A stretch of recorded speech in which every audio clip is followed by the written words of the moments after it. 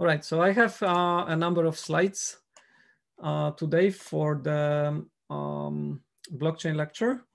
And we start with a little bit of overview of some of the fundamental concepts. And normally I sort of ask students to tell me more about yourself, but we can skip that part. And I will sort of jump into the topic of cryptocurrencies straight away. This is a screenshot or like a photograph of an in-flight magazine that Norwegian had in their planes when they were flying. It was in 2019. I took the photo, and they were promising to have Wi-Fi on all international or intercontinental flights by 2020. And also they were planning to introduce a virtual currency, which they plan to introduce as a payment method in Norwegian. The question here is, why would they try to do that? Why would they think having a virtual currency is a good idea? What do you think? So they say in a few years, virtual currency will bypass the old payment systems we have today, and we'll have wave goodbye to most credit cards and cash for the benefit of both customers and Norwegians. So what do they mean for the benefit of customers and the Norwegian as a company?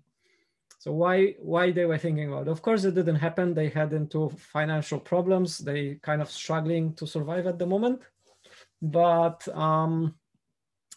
at the peak, they were kind of thinking about it. And there are some other big companies which are thinking of introducing cryptocurrencies or virtual currencies as a payment mechanism. And why would that be? Why would they do that? So what reason you can think of that makes sense for Norwegian to be thinking about this? Well, I'm guessing that they would like to connect their clients to their product more strongly, because with that type of currency, I can use only at Norwegian. So maybe I buy more at Norwegian, or if I get some back, if Norwegian owe me any money because, for example, they cancel flight, then they can give me back in those type of currency, then again, I'm only able to use at their company. So I think it's kind of a leash, that they can hold their clients on. Yeah, that's a very good point. So that's definitely a good point. And you see that even without the virtual currencies in a form of tokens or some royalties cards and royalties points. So airlines are doing that already, food chains are doing it, petrol stations are doing it. They're trying to have some sort of currency. It's not really a currency. It's not really something that you can go anywhere and buy bread for, but it's some sort of payment mechanism which you can use to gain some benefits. So like, for example, if you collect points in a particular petrol station, then you can redeem them for petrol, right? So it's exactly the same here. So that is definitely a very good point. Thank you. What else? Yeah, Ben. I'm kind of questioning, this is not completely related to what you kind of asked, but I'm kind of questioning, what is kind of the difference between Norwegian saying we want to make our own cryptocurrency and say Tesla just buying billions in Bitcoins instead of making their own system? It is kind of related to what you just said with, it's a token system that is tied into an environment. So that kind of answers my questions somewhat, but yeah. I can't really see Norwegian expecting to make money on this if they kind of want to tie it into their own ecosystem. Yeah, so let's put that a little bit on hold. Let's wait for others to think. What else? What other reasons you might think having your own currency would help? Like controlled by Norwegian or in a form of, let's say, Bitcoin? Like what if Norwegian accepts Bitcoin instead of the normal payment mechanisms? So what are the potential benefits? I think it will give them a benefit in security. Yeah, can you elaborate a little bit more?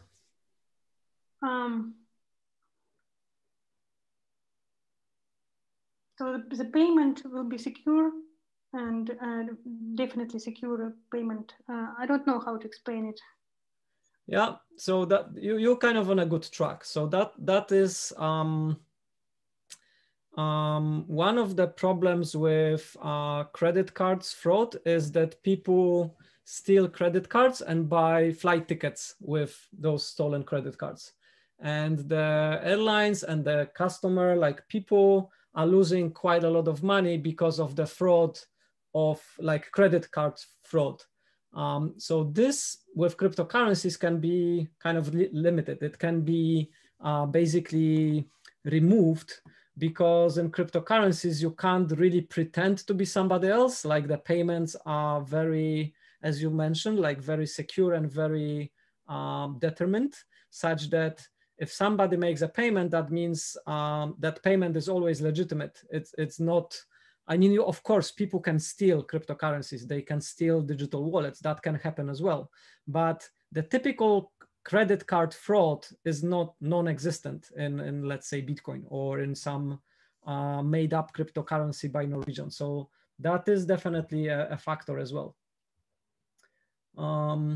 So Jon is suggesting that you can set your own rules and then you can basically enforce the rules. So it's similar to the first point about this kind of royalty type programs and reward programs and how you can manage that and how you keep track of things.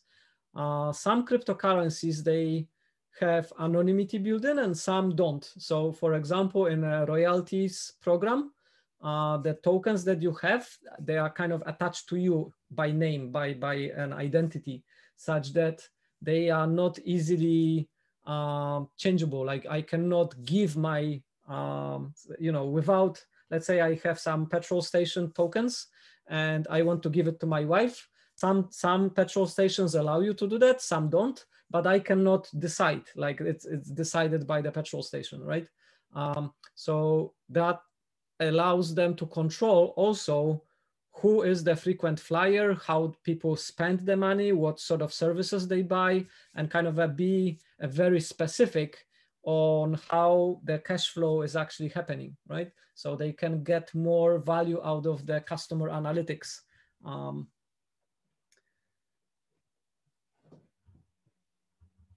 Yeah, so people, the suggestion from Martina is that people buy tickets or whatever they buy in different currencies and from different accounts, and then Norwegian or whoever wants to keep track of people purchases doesn't have this control because it's a little bit all over the place. So yeah, that's another point, that they could control the customer relationship better. Yeah, so cryptocurrencies technology is a blockchain technology, and maybe there is a bit of a hype around blockchain, so maybe that's a kind of a good marketing stunt to pull out. Yeah, that might be a reason.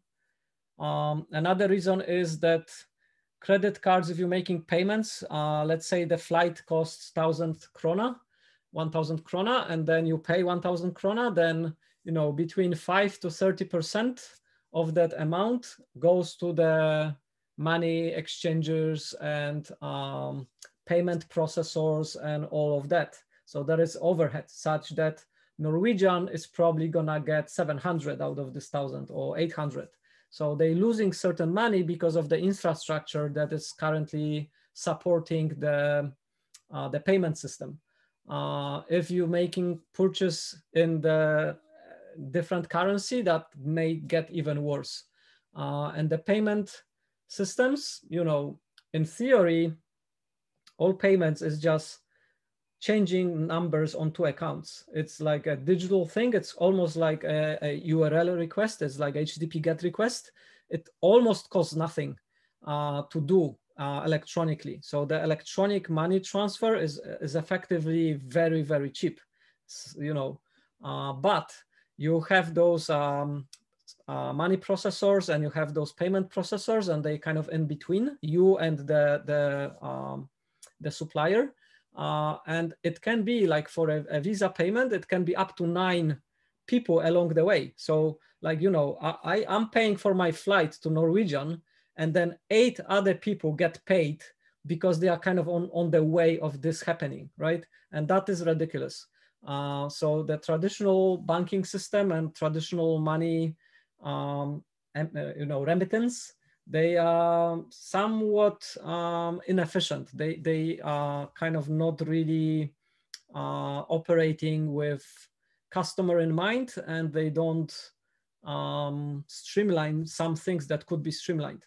So they, you know, we would wave goodbye to most credit cards and cash for the benefit, right? So of course, with cash, that you don't have that problem, but with credit cards you do. So, you know, that could be a reason as well. So yeah, so the point, Ben's point about, do you really want your own currency, or can you just accept cryptocurrencies like, you know, Bitcoin or some other ones? The main difference is the control, right? So with Bitcoin, you will not have the extra overheads with the money processors, but you will have the miner's fee, and the Bitcoin payments are also a little bit costly. Like, you know, a single Bitcoin transaction currently costs about $10, right? So if you, you know, $10, if the purchase amount is small, that's quite a high percentage. If the purchase amount is big, that is not too bad, right?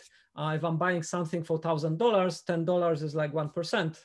So it's not too bad. But if I'm buying something for $100, then $10 is 10%. So that is quite substantial, right? Of course, you can aggregate that. So you can have a certain aggregation of payments such that you only need one Bitcoin transaction to kind of aggregate it. So we had a meeting yesterday with a representative from Microsoft, and they are working on a decentralized identity management system. And they're planning to use Bitcoin as the underlying source of trust, underlying kind of a ground truth for certain things, such that it is fully decentralized system. You don't need any custodians, any stewards, or any kind of entities overlooking the system. You can kind of do it in a decentralized fashion, and they're gonna piggyback on Bitcoin. But, you know, with Bitcoin and the cost of $10 per transaction, that is kind of costly. So what they do, they batch the requests that they need to do up to 10,000 requests, and they do it as a single Bitcoin transaction, right?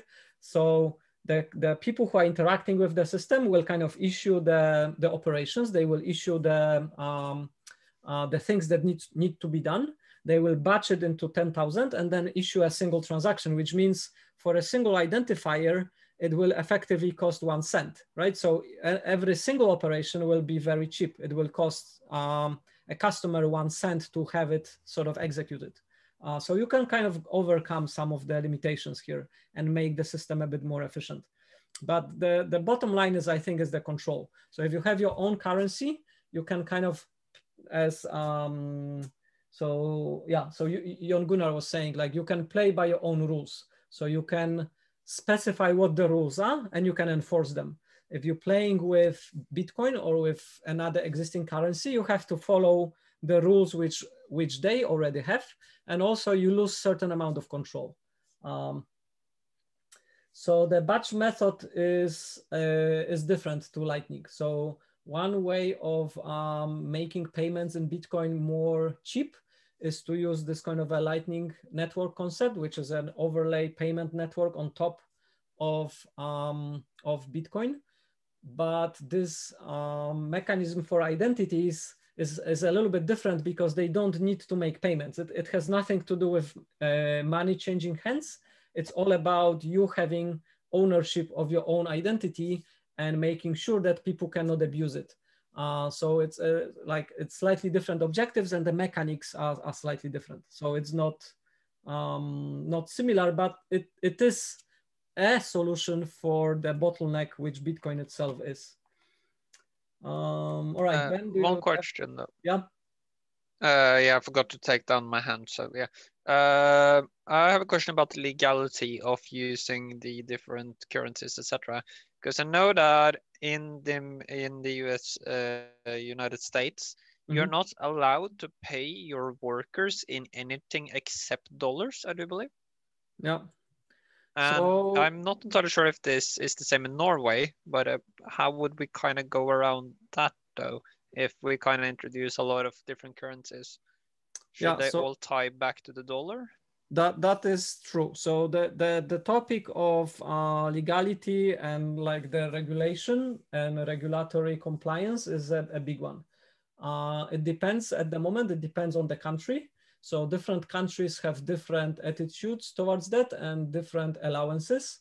So for example, there are countries which are quite crypto friendly, let's say. And one of those countries is New Zealand. So in New Zealand, you can pay your employers in cryptocurrencies, and you can pay for goods in cryptocurrencies. You can use them as sort of a medium of exchange if you want. And then you have to convert it on the time of the transaction into New Zealand dollar and make your tax obligation in New Zealand dollars. They were planning to have ability to make tax obligations in virtual currencies as well, but that hasn't happened yet. And I don't know any country that has that. But in some countries, it is strictly forbidden to use another currency as a medium of exchange. And Norway is one of those countries. So in Norway, it is illegal to have any other means of exchange rather than Norwegian krona. But the problem I was trying to illustrate wasn't that, I mean, in New Zealand, for example, you're still technically getting paid in money. The cryptocurrency they are paying you in is worth X amount of New Zealand dollar. Correct. But it was the law was introduced in, say, to avoid cities or smaller communities to have monopolies where you basically got paid in tokens you could use inside the environment. That basically was like a fancy form of slave labor to kind of, you're not, this token is only valid at this store, but you can't use it in the general market kind of deal. That's why they went away from the token system over to just US dollar. But say the Norwegian cryptocurrency that I'm talking about here might not have a direct conversion into actual cash. Bitcoin is worth money because people buy it and trade it. So that is true to some extent, but it's not as simple as it sounds. So even though Bitcoin is converted to fiat money, it's not converted to fiat money in any recognizable fashion, like legally. Yeah, definitely. It's all over the place. Yeah, exactly. So it is still like, you know, if I have some old vinyl records, I can convert them to cash as well, right? But there is no sort of a rate, like there is no approved, you know, there is no listing in the Norges Bank. What is the exchange rate for this to this currently? There is no, Norges Bank doesn't tell you what is the exchange rate between Bitcoin and Norwegian krona, right? And it's that way is too required unstable, yeah. From the tax perspective. You need to have that, right? So some, and like for example in New Zealand, the national bank, the central bank doesn't have that exchange neither, but they say if you use the recognized exchanges, we will trust that this exchange rate is correct, and then we will calculate your tax obligations using that. But it's not something that, you know, it's kind of easily enforceable, right? And in Norway, if something is not listed on the Norges Bank, then there is no conversion. Like you cannot really do that. With the token system, that is a very interesting topic, because I know of several initiatives which are kind of introducing very local currency to local communities, and it's not negative thing, it's actually a positive thing. So it's not in a sense of monopoly that monopoly has some sort of negative connotations. It's in a sense of forcing the money flow and value flow to stay within a certain region or certain city, such that it helps to grow that economic properties of that region or of that city. So oh yeah, definitively. It has pros and cons, but it would be kind of annoying that if I kind of make money in Oslo and I go to Sweden and I can't spend said money or currency, that would kind of be limiting. Yeah, so that's true. But what if, so that's true, that is something limiting, but what if that's not the limit? What if you can earn Oslo currency and it's not Norwegian krona, and you can go to Stockholm and spend it in Stockholm, and because it's not a Norwegian krona and it's not a Swedish krona, it's kind of something that is not regulated, something that is not controlled, then you make transactions and you don't pay any sort of tax on those transactions, right? Oh yeah, definitively. But then there must be some sort of agreement or transfer rate of sort if, say, Oslo operates with Oslo currency and Stockholm operates with Stockholm currency. We need to kind of have a conversion rate or some sort of agreement. But that, yeah, so that's what the central banks do, and that's what the central banks of different countries control. And then they don't really want a competing currency to be doing that with, right? So, oh yeah, definitively. But I'm just thinking that you can't have them too centralized or having them in an area that is too small to some degree, because then you're kind of limited in terms of where you can spend the currency, I guess. Yeah, that's right. So those are kind of those are difficult topics. Like nobody really knows exactly how to do it. We will discuss a little bit more about the value of money and how it works. But let's move on. So this was also in 2019 a predicted growth by Cisco of blockchain technology and blockchain importance. And they were predicting certain things to go certain way, such that they started investing and started looking into blockchain technology. But before we start talking about blockchain itself, we need to cover some fundamental aspects. So the first one is hashing. What is hashing?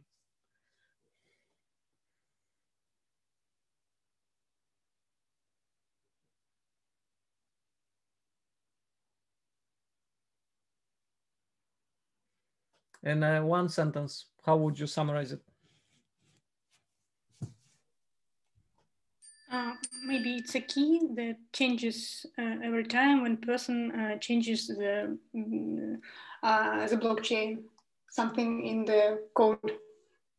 Okay, so let me go to, let's see how my drawing will go. How to draw. So we have, yeah, I was explaining folds in the lecture in the morning, like how to fold a list. Okay, so what you're saying is that we have some sort of input, and we have some sort of output, and then we have a relationship kind of from the kind of, let's say, some text. Yeah, not too good with this. And then we have some sort of key, right? And then if we change the text, the key will change, right? So that's one property, right? So one property is that if we modify the text, then the key, and here we have this kind of a hashing function. So that's one property. What other properties we expect from hashing? A small change to the input text will drastically change the key. Perfect, yes. So we want this change, even if we change just one bit, right? Even if we change one bit of data, we want almost all the bits in the key to change, right? We want like a really messed up thing. Why we want that? To avoid the possibility of reverse engineering the hashing algorithm or finding a input that looks like a key and then being able to guess what input that will generate a specific key. Exactly. So what we want is this to be impossible, right? Yeah, it's a one-way function. impossible. All right, you get the idea. So if changing this slightly would change this slightly, we could kind of work it out how to get somehow back, right? By playing with those small changes. But if change here completely messes up this, kind of reverse engineering this is very hard, and that makes it really hard to go from the key to a text or to find a text which matches a particular key, right? So we want to have a function h, which is one way, which makes it really hard to go back, which makes this property that any small change leads to a lot of change here. And yeah, so I listed three properties. So the first one is effectively this kind of avalanche property that we change a lot when we given the key. The second one is that this is a one-way function and going backwards is kind of hard. And the third thing is that we would like the collisions to be really hard to find, right? So if what is a collision? Collision is T1 and T2, which are different. They both lead to the same key, right? To key K. So if I have two different inputs and they both lead to the same key, I have a collision, right? And the problem with collisions is that if I'm validating something, if I, for example, have a job contract and it is validated and signed and hashed with a particular thing. So I have a job contract T1 and it says I'm gonna earn, 100,000 krona. But I have another one which hashes to the same key and it says that I'm gonna earn 1 million krona. That's a big problem because they both hash to the same value, to the same key, and that key has been signed or whatever, approved by. And then I have two documents which kind of give me the same key. So we want the collisions to be, difficult to find or difficult to generate, and also to be relatively rare, such that two documents mapping to the same key are kind of not that frequent. Okay, so we want those kind of three properties. So where are my slides? All right, so we kind of covered the hashing. What hashing algorithms do you know? 256 SHA. Yeah, so one is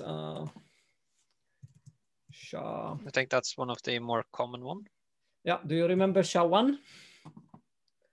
So Git is SHA-1.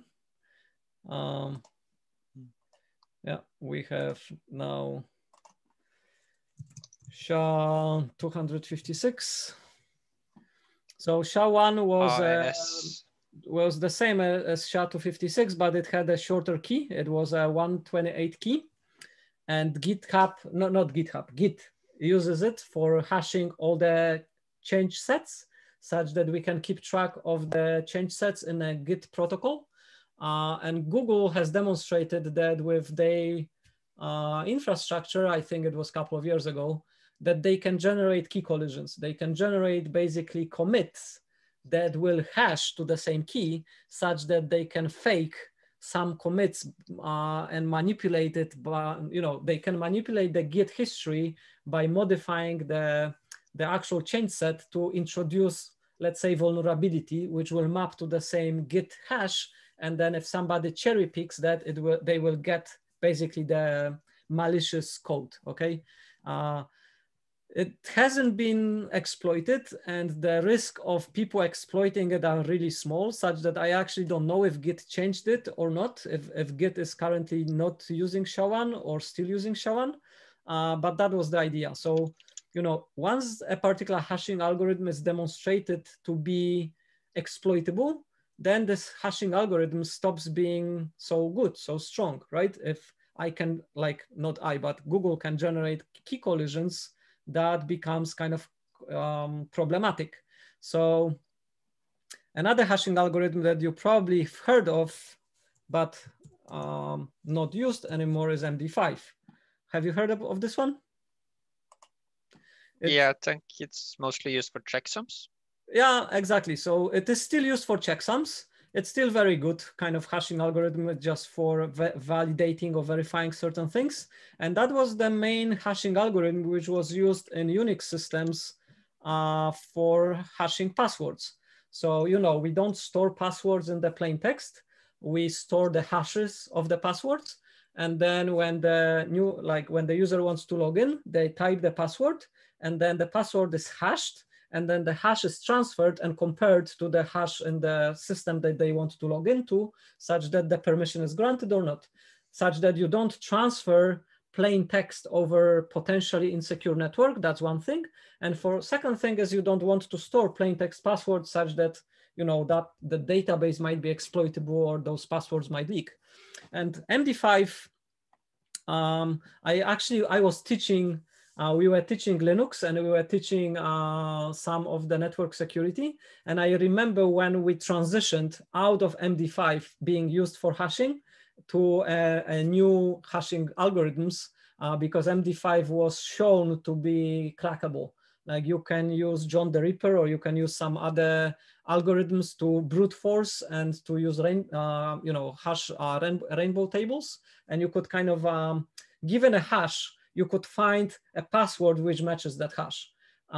Whether that password was really the password of the user or whether that password just coincidentally matches the hash, it doesn't matter, because you can still use that password to log in for the services that the user was using a particular hash password with MD5 hash, right? So the key aspect of the hashing is how secure it is, like how exploitable it is to find a key collision or to find a plain text which hashes to that hash. Usually the length of the key, like for example with the SHA-1 or SHA-256, there is a SHA-512 as well, and so on. You can make the key length longer, and then it makes much more difficult to find collisions or to find exploits, because the search space becomes bigger and bigger, right? So with small hashes, like if I have a very small set to search through, I can brute force all the possible combinations, and I can kind of quickly, you know, solve some of the hashing problems. If the key is very long, then the search space becomes unimaginably large, such that with given computational resources, I cannot brute force it. But at the same time, we don't want to use very long keys because it's cumbersome in terms of communication and so on. So you're balancing those two trade-offs. From one hand, you want something that is secure enough, and on the other hand, you want something that is short enough, right? And the more secure something is, the longer something becomes. And then the longer something becomes, it's more cumbersome to use. So you're sort of balancing those two things. And the sweet spot is with relatively short keys that are still uncrackable yet, right? So one of such keys is SHA-256, which has 256 bits of a key.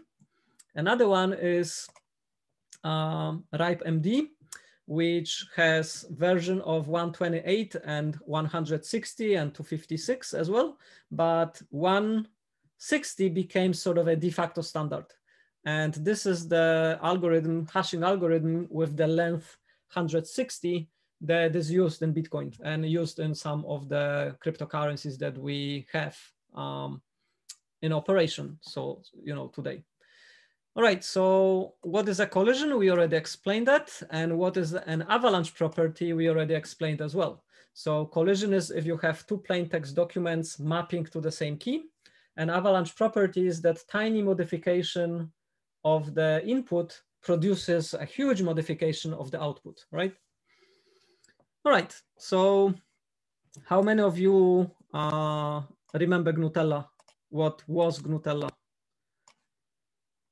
Have you ever used it? So how many of you know BitTorrent and ever used BitTorrent?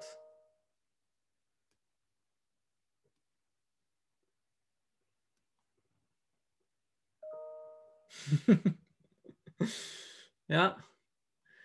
So Martina knows the, you know, the hazelnut snack spread called Nutella. What's Nutella? It's like GNU from GNU Foundation, like Linux. Yeah, so all the torrents are kind of the same. The original one was called BitTorrent, and BitTorrent protocol has now a lot of different follow-up clients, but the fundamental of the protocol are kind of the same. So the protocol is called torrent or BitTorrent protocol. Yeah, so there are some micro torrents or whatever. And then, do you know how they work? How this work? I can try to give it a go. Yeah, go ahead. I do believe that whenever someone has a file, they can kind of share the file with other users that also stores a copy of that file. And if then another user wants to download the file, he can then request the users nearby that stores the said file to send him either the file or parts of the file to combine it back to original file, which means that he can get a little bit from everyone to combine back to one large file that is better on the bandwidth, etc. I do believe game clients like World of Warcraft or Blizzard has BitTorrent or torrent capabilities for sharing off their 120 gig large game. Yeah, to save server space. That's a very good explanation. So let me quickly do a slightly longer explanation here. So if we imagine that I have, so let's say I have a file, and we have kind of a central server. We have a central repository of storing the indexes, right? So let's say I have this, let's call it F. So I have a file F, and this file F actually sits,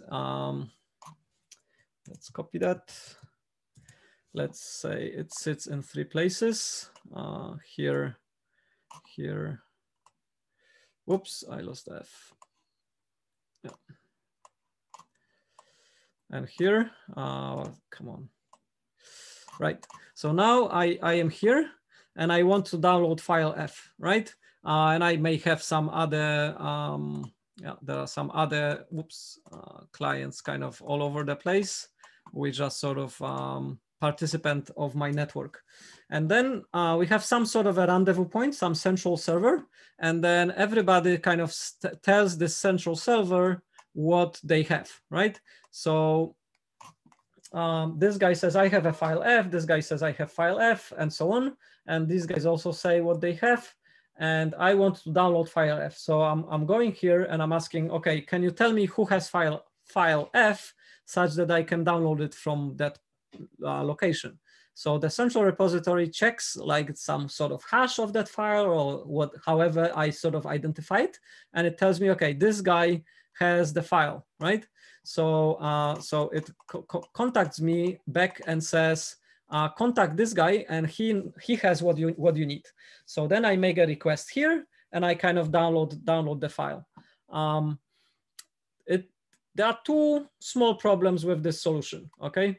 So the first small problem is that while I'm downloading this file, and let's say this is like a large movie, I don't know, 2 gigabytes, and I'm kind of downloading it, this guy goes offline, right?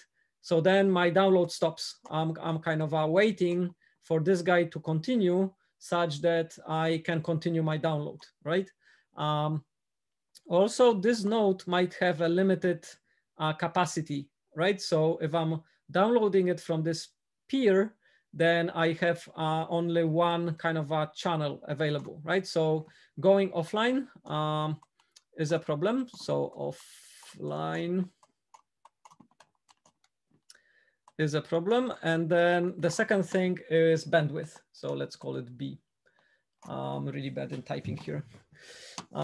Okay, so those are 2 small problems. And then there is another problem, which is a third problem, which is the fact that if this system is used for illegal file sharing, which, you know, happened to be almost always the case. Then the officials come and they say, well, you know, we have to shut it down because you kind of distributing some copyrighted materials, copyrighted files, and then you cannot operate. So they kind of close it, right? And then that's what happened with Gnutella. Gnutella was originally working like this, and it was mostly used by people sharing music, which was copyrighted. And then the music industry said, yeah, that's unfair. You know, we're losing money by you know, sharing all this music for free. So they kind of shut it down. So it is kind of a central point of failure, right? So if you shut this down, that even though the whole network still exists, the people cannot really share anything because they don't have this rendezvous point. They don't have this sort of a central server to exchange information with, okay? So BitTorrent came along. So the idea of BitTorrent is what Ben basically said. Okay, let me not redo everything. Let me just delete what I need to delete such that I don't need to redraw it. So I still have people with the files, okay? I still want to ask somebody about where I can download it, right? But instead of having a service, instead of having kind of a central service for it, what if I just have, okay, so let's use Square for this. I have kind of a static file, and that static file contains information of where the fragments potentially are. And this static file can be replicated all over the place. So you can have multiple websites or multiple search engines or whatever publishing those kind of static files.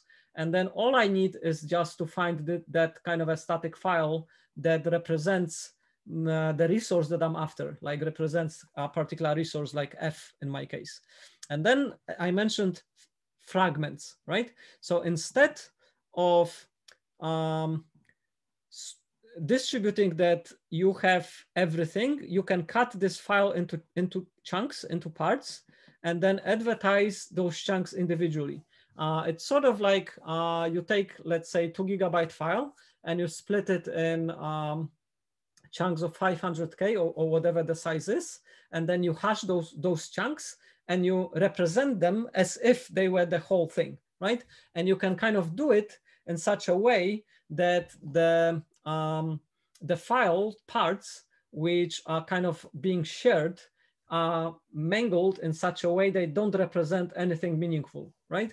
So like this file represents, this file represents kind of an index of all the parts that I have to get to assemble something that actually works. So if I get all the parts, this file will be complete, and then it will be what it should be, like the Word document, okay? But the individual parts, like if the Fs are kind of like, let's say this is F1, F2, and F3, they are meaningless on their own. They don't mean anything. They don't really contain anything meaningful because they are just kind of a scrambled parts of the whole. And then when this happens, when this kind of a downloading happens, copyrighted material doesn't really change hands because this is not a copyrighted material. This is, but that whole thing only stops when I assemble it, not in the middle, right? So when the transfer happens, you're sort of not really violating certain rules, and also we don't have the central point of control. So BitTorrent was kind of an idea how to potentially prevent censorship or prevent kind of monitoring or prevention of sharing some documents. And of course, it has been used for sharing copyrighted materials as well. But that, you know, the point is not about whether copyrighted material should be exchanged or not. Let's imagine that we have some sort of file where some oppressive government doesn't want to be distributed or spread, right? Then they can kind of, if there is a central point of control, they can kind of prevent or censorship how the document is spread. But in this model, it is kind of possible to share it. And also because I'm kind of like to assemble it, I need to collect all the parts. I can take some parts from some peers and some other parts from other peers. And then if the peer goes offline, I can sort of continue downloading the parts that I was already downloading and only kind of re-request that particular fragment from another peer, such that I don't like stop the whole download. I only stop kind of partial download and I can continue from another source, right? So there were kind of two innovations here. One was not to share entire files, but to share fragments of the files. And then the second innovation was not to have a service which is responsible for allocations of those, of where resources are, but to use hashing and to use those kind of a public descriptors of the fragments such that we can easily overcome this kind of a central point of control mechanism. So this is this point.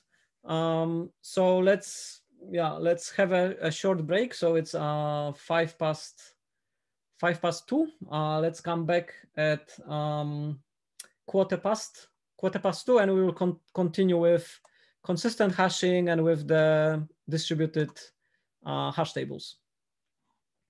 So I will pause the. All right. So we covered that. We can delete this. So now we're moving towards distributing hash table, but let's talk first about what is a hash table. So in a very abstract sense, what is a hash table?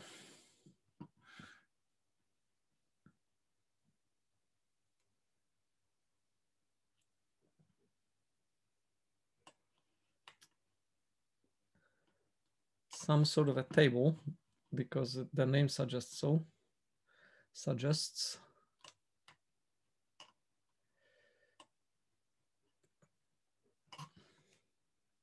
Table of hashes. Yes, that's a very good point.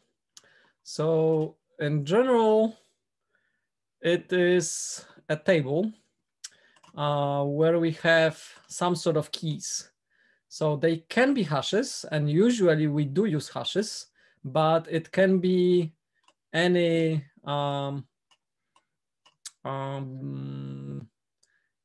key will do, right? So for example, I can have a key which is a string. So I can say A, and I have another key which is another string, say B. And then I will kind of say that in my table, I have keys which are strings, and they point to some data records, which is some structured data. So I could have, you know, a record, or I could have a file, I could have whatever you want, kind of the hash table. So I have a hash table here, and my hash table kind of links to some kind of elements in the resulting data structure, right? They can be structural data, they can be documents, they can be records, it can be whatever, right? So it is kind of like a hash map, right? But what we want is we want this hash table not to be central, stored in a single place, but we would like it to be distributed over a number of network peers. So let me delete that, and let's draw some peers. So I have some network peers, and I would like to have this hash table distributed over them, such that I can always find where something is, even if some of the nodes will kind of disappear. So if I have this kind of system and at some point one of the nodes disappears, I still would like to be able to ask, okay, can you tell me where Mariusz record is? And I know the key is A, can I get it? Okay, such that we can kind of distribute it all over the place, right? So one way of doing that is to use, so what you can do is you can say, okay, let's arrange the peers into some form of a ring such that we will kind of communicate over TCP/IP between the nodes, but we will create kind of an additional network such that I can, so let's say this is me, I am kind of a part of the network, and I do participate in looking up for things. So I know my kind of a successor and I know my predecessor, and I kind of know that they have the same kind of setup. So we all are kind of connected like this. So I actually don't need to be part of the network to issue a query. Like if I want to know who has what content, I don't need to be part of the network. I just need to ask one of the nodes, like, okay, can you find me this particular key? And then I will get an answer, right? So we could actually model it that I am kind of here and I ask, okay, where something is to this guy, right? With the query. So we can kind of imagine that I'm doing a query, whoops, and that the query is from outside. So now if we have this sort of network, we all communicate over TCP/IP, we have to sort of recognize ourselves somehow. So what we could do is we could use our IP addresses and hash them and organize ourselves in such a way that we kind of having kind of a consecutive numbers out of the network. So imagine that I have kind of an IP address and it kind of has 4 bytes, and imagine that I can hash it to a number between 1 and 20, okay? So I only have 20 slots such that I have a small number here. I have 1, 2, 3, 4, 5, such that the collision is quite small for my hashing, such that each of those nodes will kind of get a unique number between 1 and 20, right? So let's say this guy got number 3, then I got 7, I don't know, 8, 11, and 16, okay?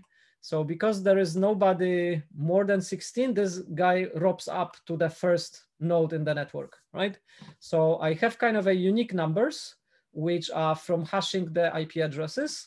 And I have a certain content now that I need to store in this kind of network. So of course, we are communicating over TCP/IP, but at the same time, we're communicating kind of in this distributed hash table. So we have a concept of, let me move to the next slide. We have a concept of circular overlay network, right? So what is an overlay network? It's some sort of network which has another network below itself. So the TCP/IP is a network protocol stack that those peers are using. But on top of the TCP/IP, I have this other network, which is my circle, my kind of a circle of friends, which we know how they are identified and how they kind of communicate. So this forms an overlay network on top of the normal TCP/IP traffic, right? All right, so now what we need is we need to somehow distribute those resources, right? So let's say the keys are like this. The keys are in a form of strings, and then they kind of point to some resources, right? So like resource 1, resource 2, and resource 3. All right, so indexing things with strings worked fine for this map, but it's not kind of really helping us here. It would be nice if those keys are also numbers, because then we could kind of use the mechanism of this overlay network to spread them around. So let's say, let's imagine that we, yeah, so this points to here. So let's imagine that we hash those identifiers the same way as we hash the IP addresses into a subset, which is also like, again, we have a really small number of resources here. So let's say I have one more, which is somewhere here, which is a resource 4. So then maybe 1 to 20 will be enough. We will not have collisions. Like having collisions here is okay, because we can sort of store multiple things under the same, well, we cannot store multiple things under the same key, because then we would have 2 answers to a particular key, right? One-to-one mapping is probably what we want. So we probably want large enough key space such that we don't kind of have collisions. But for the sake of academic discussion, if we only have 1 to 20, let's imagine that we have this resource. Yeah, so let's say this one kind of maps to number 3. No, 3 is weird, whatever, right? So this one is 3. Let's say this one is 4. This one, let it be 9. And then the final one, let it be 17. All right, so we have kind of 4 hashes for those 4 resources, and we spread them around in such a way that the resource gets the same key as the host, such that resource 3, so this guy will be stored in peer 3, and then number 4 is larger than 3, and we will use the next available successor to keep that resource in the place, such that so this one stores index 3 or key 3. That one stores number 4. Then we have number 9. Again, we use the closest successor of this number which is available, which in this case is this one. So it will be 9. And then 17 is larger than 16. So it kind of ropes back to this guy. So this guy stores 2 documents. This guy stores 1. This none, 1, none, right? We have a very sparse kind of a representation at the moment. So now, no matter which peer I ask, I issue a query and I say, I want to find document 3, right? I'm looking for document 3. So I'm saying query for document 3.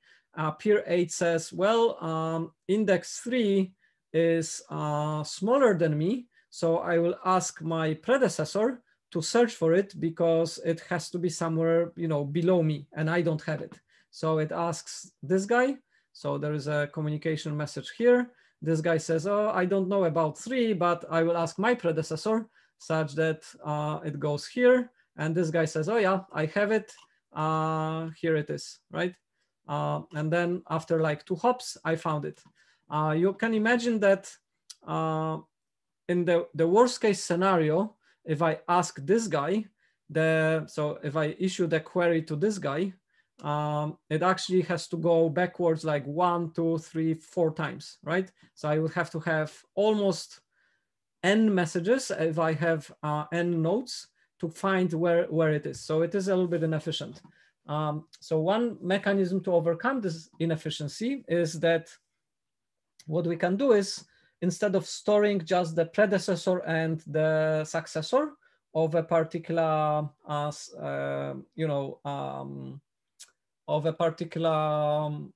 order in my peers, I also store a shortcut.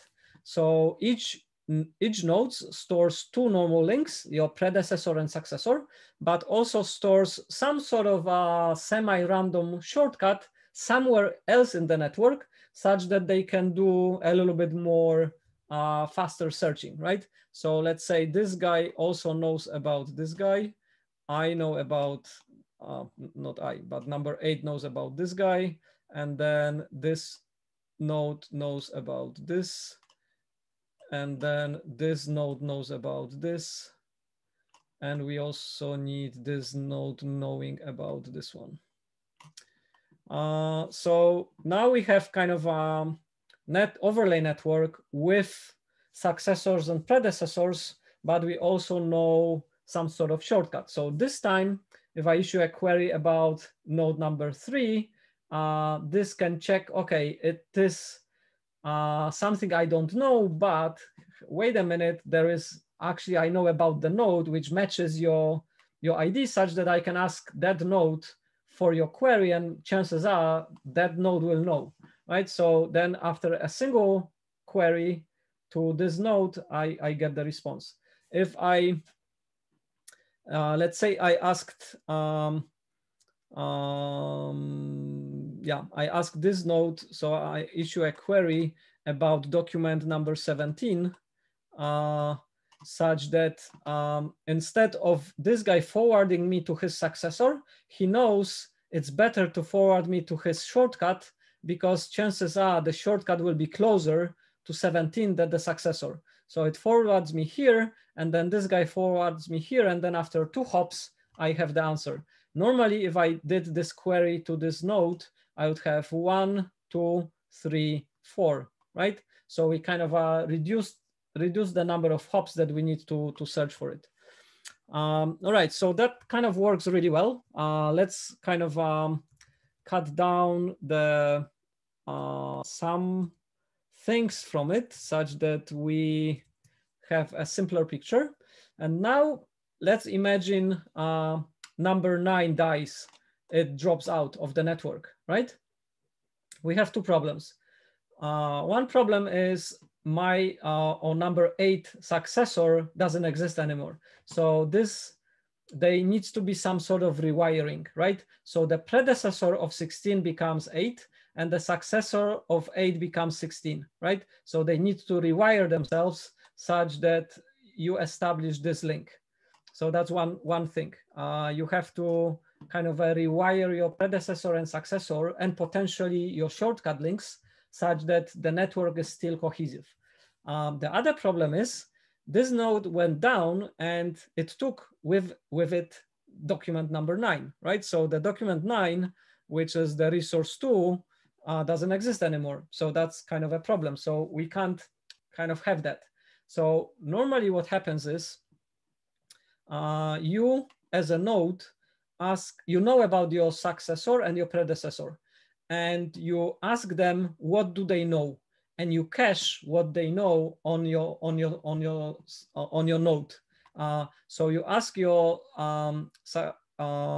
you ask your predecessor what the guy knows, and then you cache it as a copy.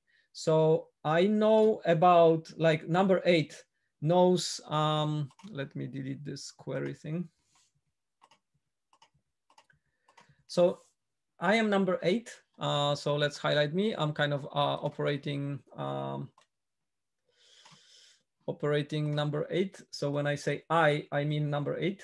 And then I will cache my own data, which in this case is nothing, but I will also cache this other node documents, which in this case is number 4, in such a way that if this node drops out, I can kind of take over this node duties, because I'm now the successor and the next highest index for the documents that this guy has, right? So if this guy drops out, I am kind of the responsible for those documents.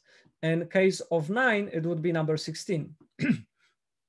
So number 16 was having a cache of his predecessor documents, such when this document, when this node dropped out, it took over. And then we kind of established the network, and it continues to operate well, okay?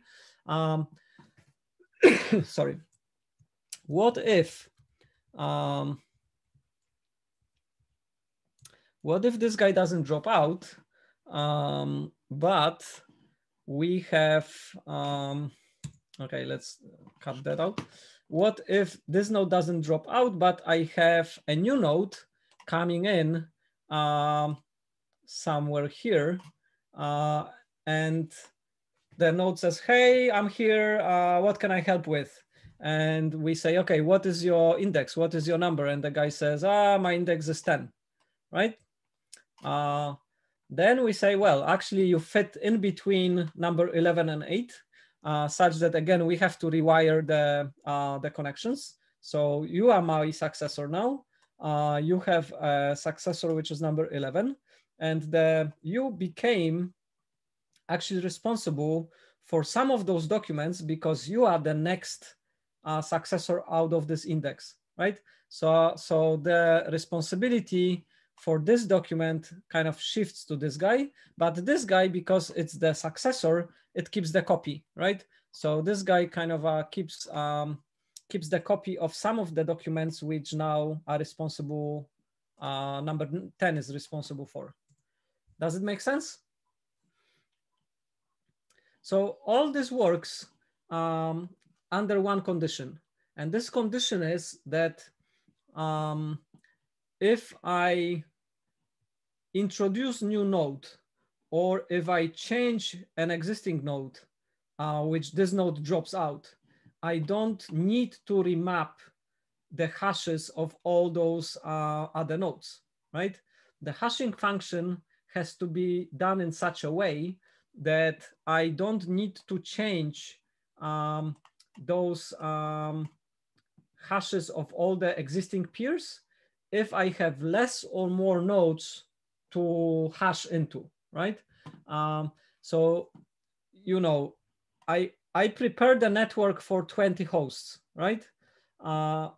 Let's say I am kind of reaching the limit and I have sort of a 20, 19 hosts, and one guy comes in and it's, very unlikely for me to be having the kind of the hash to 20, but I need to expand. So I have to say, at some point I have to say, look, our hashing function was great, but 1 to 20 is not enough. I need like 1 to 100 now.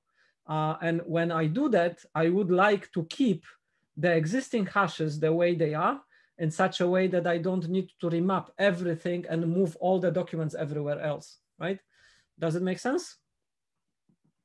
So I hope it does. So we have this kind of concept of a consistent hashing. And consistent hashing is basically an idea that if you change the space into which you're kind of hashing into, normally that means all the values are completely different, right? So if I have documents which I'm hashing with SHA-128, and then I say I need to expand the key size to 256, what I will end up with? I will end up with all my SHA-128 hashes being different than for 256, right? I don't have any nice padding. I don't have the same sort of beginning of the hash. It's all different. I have the avalanche property, and like, expanding the key space will usually mess up with everything I have. But with consistent hashing, that tries to minimize the amount of existing hashes that happened in such a way that it keeps them unchanged. So like the way the hashing works is it kind of generates, let's say this is my search space, initial one, and it generates some hashes here, right? So I have some kind of points in this space. And then if I expand it, the original values, the original documents, the plain text still hashes to those same points. It's just that kind of I have now expanded the space such that the new documents or some other hashes that I will be generating will be kind of having a kind of a larger search space to fit into. And that is kind of tricky to do. And the consistent hashing, uses those hashing algorithms to achieve that. Because I want to maintain as much of my network with the nodes moving out and moving in unchanged. Otherwise, every time someone goes out or comes back, I would have to redo everything from scratch, and that's very costly, right? So we discussed predecessor, successor, and shortcut links. And then peer churn is like the rate at which nodes disappear or new nodes come into the network and so on, right? So for some of the networks, the peer churn is very high. The nodes fluctuate all the time. You may have, active 20 nodes, but those 20 nodes, each of them lives for very short time, a couple of minutes or couple of hours. And then new nodes come in, those nodes drop out, new nodes come in, and so on. So overall, the network kind of fluctuates, but it consistently keeps itself around 20. But none of the nodes kind of lives for long such that the network is stable. It kind of fluctuates. In some overlay networks, those are very stable.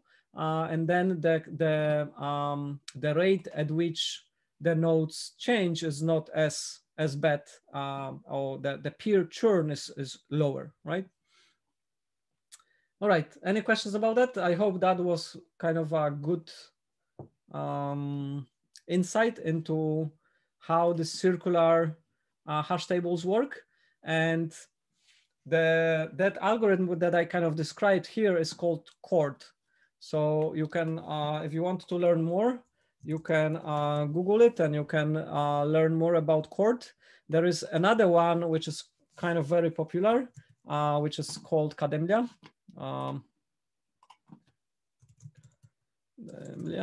And that's kind of a variation of, or again, on the circular distributed hash table.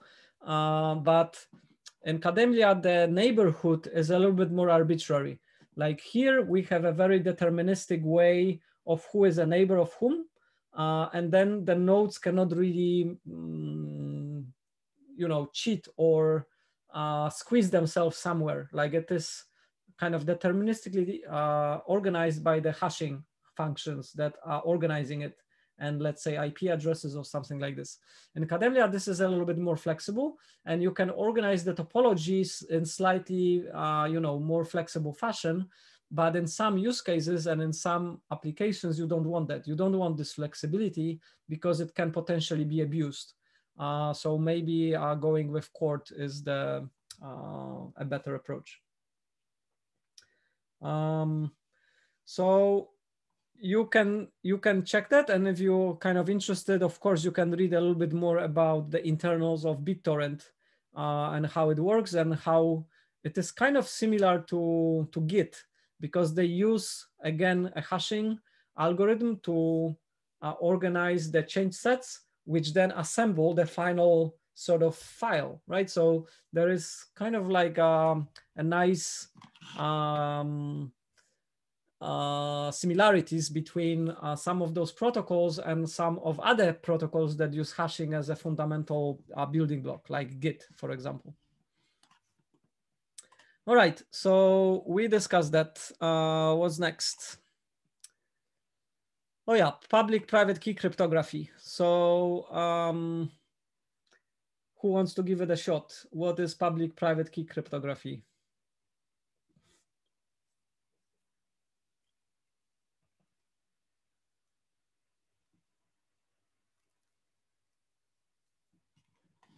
Come on, it's quite simple.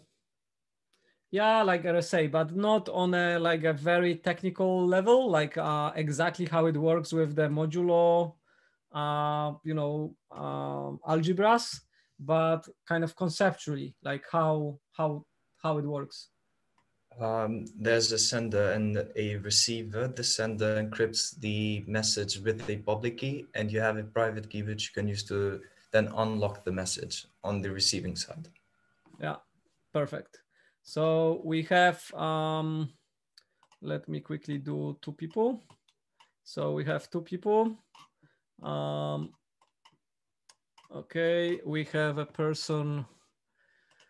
Of course, we're gonna have Alice, and we have Bob.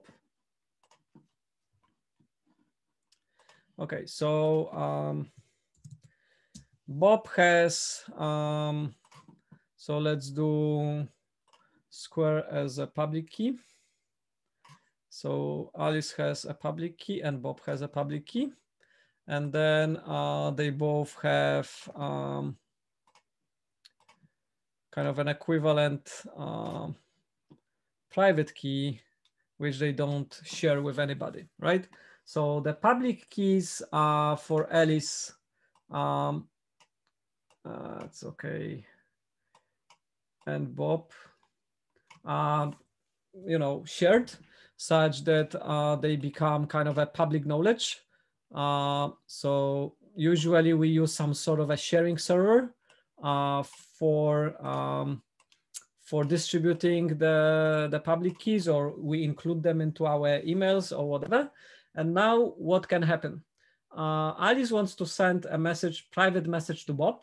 So she is using Bob's public key. So let's have a message. Whoops, not a circle. All right. So she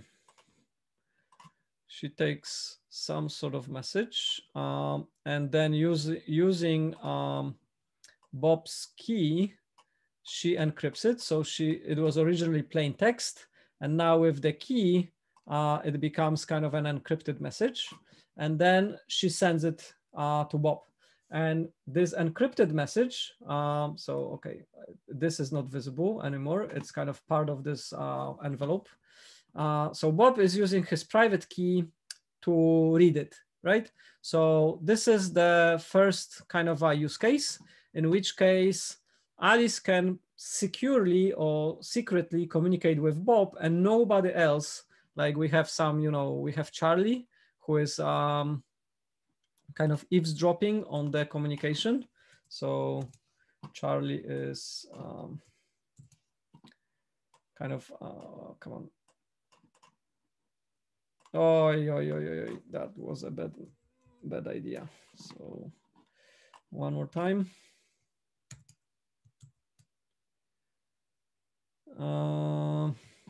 I cannot move it, right? Yeah. Oh yeah, forget it. So I have Charlie here, right? So imagine that there is Charlie here. Charlie can, you know, eavesdrop on this message, but cannot decipher it, right? Because he doesn't have the access to the private key. If the private key leaks, of course, the whole thing collapses, right? So if somehow someone got hold of Bob's private key, then, you know, the game is over. So the first use case is the encryption. What is the second use case? What you can use it for? The private public key cryptography. So that was Alice communicating with Bob by sending him a message. So kind of encrypted, let's say, with Charlie kind of eavesdropping here. What else can we do?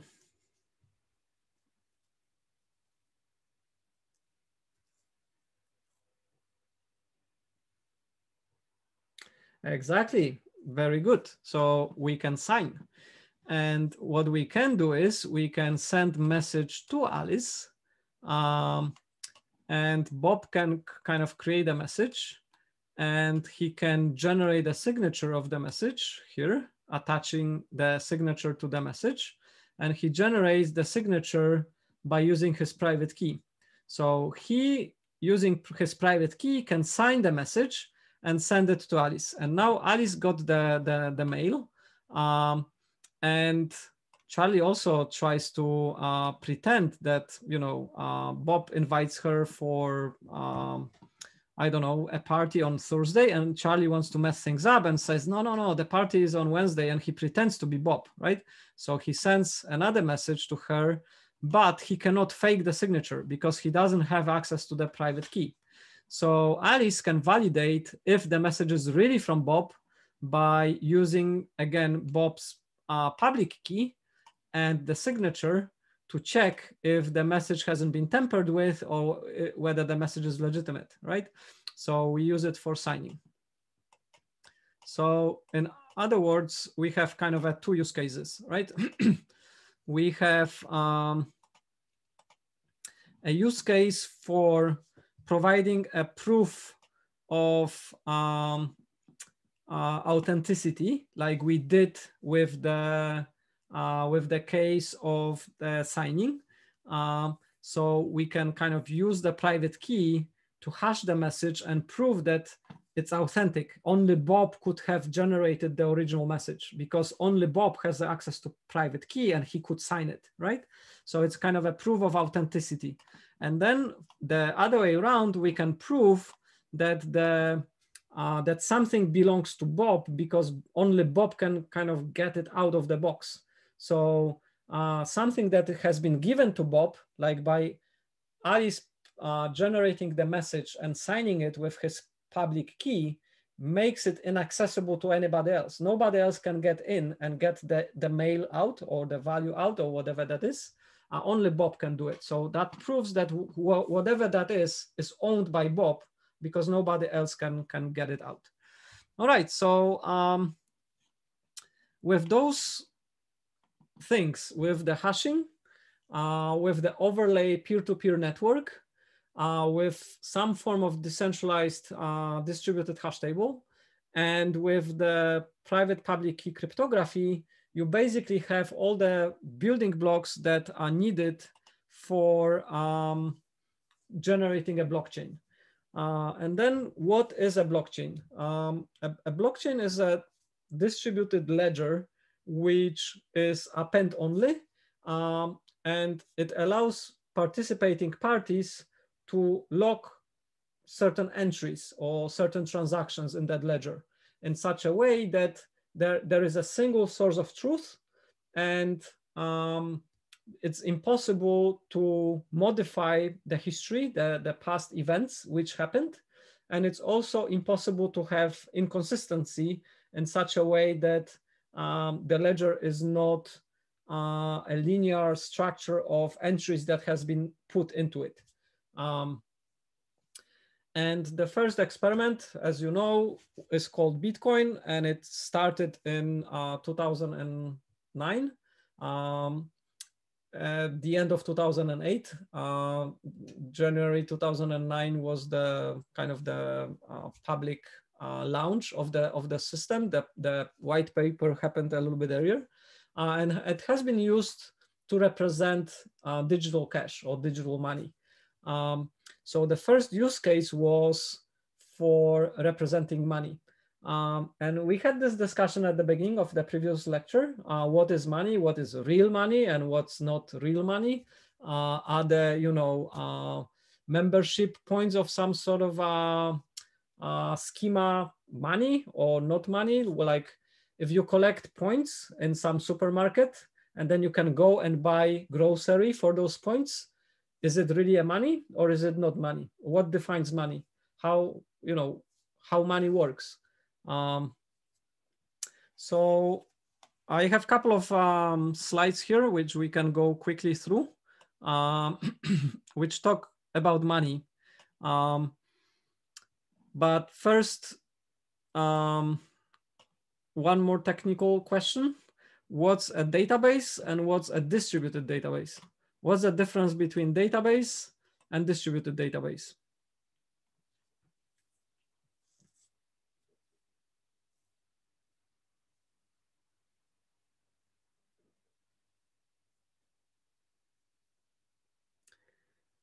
That is a bit tricky question, to be honest. Like if you Google it, you're not gonna get like a single cohesive answer. It's a little bit complicated. So, normally you can think of a database as a single storage of some sort of data, right? If we talk about distributed database, what do we mean? Do we mean that the queries which come in are handled by a number of services, a number of peers that respond to the data, which is kind of a single data point anyway? Well, maybe. Do we mean that the data is stored in different locations? Like, for example, your emails in Gmail are not stored in a single place, because then if that container or that storage is compromised, then all your emails are kind of compromised. So Google is using kind of a distributed model where they stored, again, scrambled parts of the emails in different data centers, such that a violation of the physical security of a particular container doesn't really give an attacker anything, because all the data which is there, it's still kind of mangled. Like if they wanted to read my emails and access a particular container, they would still not get my emails because they are just parts of my emails. So they would need to conduct an attack on multiple containers to get kind of ability to assemble the messages, right? So is that a distributed database? So it depends. It depends what you want to distribute and what you want to decentralize, and like how you kind of assembling the data at the end, right? So in the context of Bitcoin, it is quite straightforward, because the database is actually replicated on every single node that is participating in the network, but all of them kind of synchronize such that they have the same logical view of what the data is. So the data is replicated, but not strictly speaking distributed, right? So there is kind of a small nuance difference between something being replicated in multiple locations and something being distributed in multiple locations, right? So like if I have a single database and I make two computers keep the whole single database in two places, I did a replication. I didn't do distribution. But the way Google does it, like they kind of spread the data into multiple locations. That is more semantically what distribution means, that you kind of are spreading it into two locations, and then to have the whole thing, you have to get it from two locations, right? So that's what we had with our, I lost my beautiful circular hash table, right? So our hash table was distributed because no single node had the whole copy of it. But in Bitcoin, every single node has the whole copy of the whole data. So it's not strictly distributed, it's more like replicated. But some people say, yeah, Bitcoin is a distributed database, and it's kind of not strictly speaking correct. So just that. So what is a ledger? It's sort of like a kind of a log of entries, right? So we use ledger for who owns what, whom. So if Alice pays Bob, then in the ledger there is an entry: Alice paid Bob 10 krona, and then Bob paid Mariusz 2 krona, and then we kind of have like all those entries, and then at the end of the month we can do kind of a balance, and we can see who has how many money, right? Well, what is barter? So that's a question to you guys.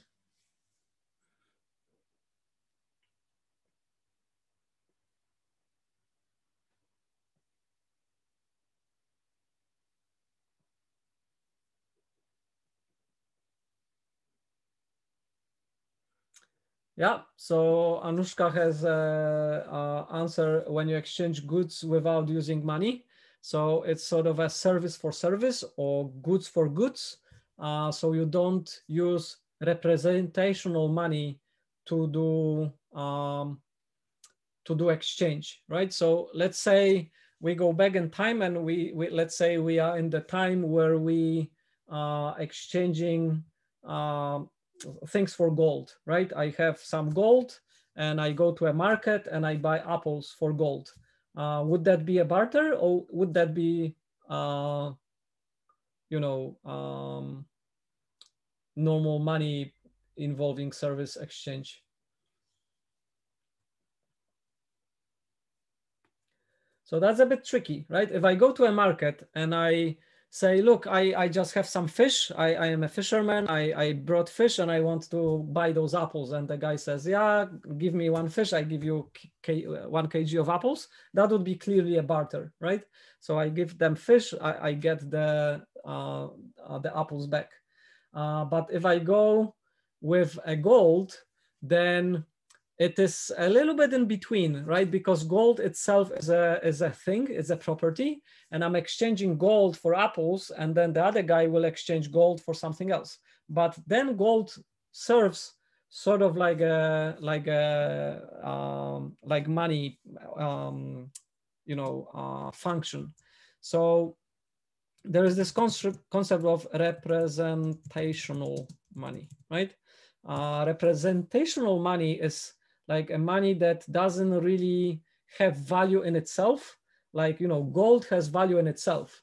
But the representational money, like, a Norwegian krona banknote, that the piece of paper, it in itself, it doesn't mean anything, or it doesn't have any value in itself. Like it's worth really little for a small piece of printed paper. Same with the coins.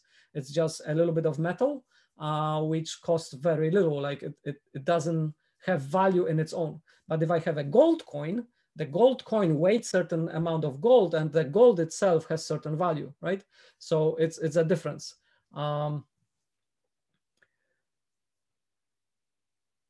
Yeah, so sure, I gave a definition, like the money could be an amount of measure to put a value for a barter system in order to keep the basis for exchange on a definitive scale equivalent for all, right? So the idea is that you have this sort of a medium of exchange that money kind of does, which helps with the barter system, right? And those concepts are evolving. Like I don't think we stopped. We know everything. I know we reached a certain point of our understanding, and we know what money means in the current settings, but we may not know what it will mean like once it evolves. Like, you can imagine that is like we are, somewhere on the spectrum, right? So in the very early days, we didn't use money. We just used promises.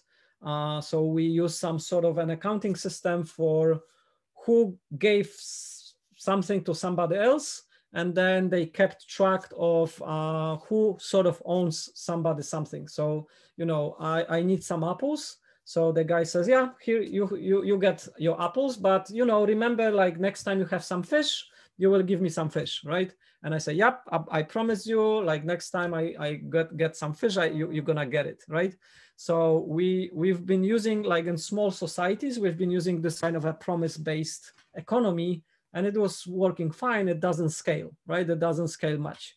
So then, around 9,000 years before Christ, we came up with the concept of kind of a commodity barter exchange, right? So we've used sugar or salt or tobacco or cotton or gold or some sort of things, like not really gold at that time. Like gold came much later, but we've used some sort of a commodity as representation of value, such that we could exchange it for certain things, right?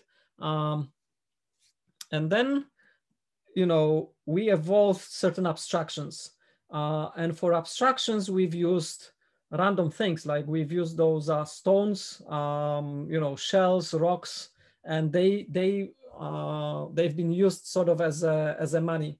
And you could say some of them had certain value. They were kind of difficult to do, like for example rye stones, and some of them had some sort of they were rare, so that it was kind of difficult to get them. So we've used those, but they were cumbersome to use as well. So we moved to kind of another abstraction where we used like metals, including gold. And then relatively late, we started using gold as this sort of a common equator, common thing, which could work as money. In the early days, we had this kind of notion of gift economies, like in the very ancient times. And interestingly, in New Zealand, it was very common until very modern times. Like New Zealand is a relatively young country, like 150, 160 years old. Before that, it was Polynesian islanders who kind of colonized it and used it. And they didn't use money. They used this kind of a koha concept in such a way that if you ask somebody for something, they will always give it to you. Like if I need potatoes, I go to a potato farmer and they will give me potatoes. If I need something and I ask for it, they will always give it, whatever that is, to me. But the catch was that I have to give them back equivalent value or more sometime in the future, right? So it was kind of an unwritten agreement that if I go and get something from somebody, like as a gift, I have to give them a gift back on my own, like myself, which is the same value or bigger to what I got from them, right? Because I was in need, I needed something, so they gave me this and it solved my problem, but then I have to give them something that they may not need right now, but I need to give it to them as a gift, and it has to be kind of a bigger than that I already received. So it has this sort of a reward system built in, such that if somebody comes in and you give it to them, you know that in the future you're gonna get the same or with extra percent, like with extra value back, right? And it worked quite well, but you know, it changed when the islands get colonized and kind of modernized to the current form. All right, so let's have another break. I will open the Rai stones. So Rai stones is the peculiar currency, which is those giant rock stones on a particular island in Micronesia. Yeah, so some of the islands were doing it, and the concept was that there was an island without any rocks, and to have those kind of giant rocks, you have to travel on those tiny boats to another island, get those rocks out, ship them back, shape them in a certain way, and then they became kind of a very kind of valuable, because it was not very easy to generate that, right? So it was kind of a unique, yeah, exactly. So even if one of those kind of got lost, or like, first of all, it was really hard to move it, right? So even if some of those belonged to somebody else, they could still sit in somebody else's property, because it was just kind of really hard to move them around. But they knew this stone belongs to the other guy, right?